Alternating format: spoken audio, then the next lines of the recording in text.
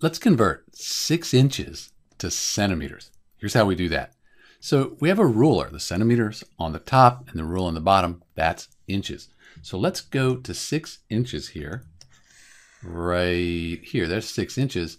And if we look at this, centimeters is about 15.5, so it's halfway between maybe 15.25.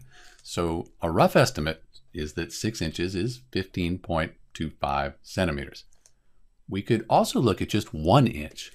1 inch is a little over 2.5.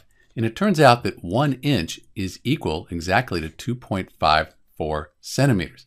So when we convert from inches to centimeters, that's really valuable to know, because now all we need to do to convert from inches to centimeters is multiply by 2.54.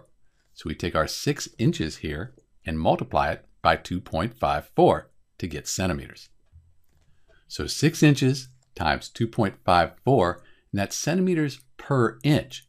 Inches cancel out, we're left with centimeters. 6 inches, that equals 15.24 centimeters.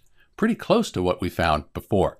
The key is you need to remember 1 inch equals 2.54 centimeters, and to convert from inches to centimeters, we multiply by 2.54. This is Dr. B. Thanks for watching.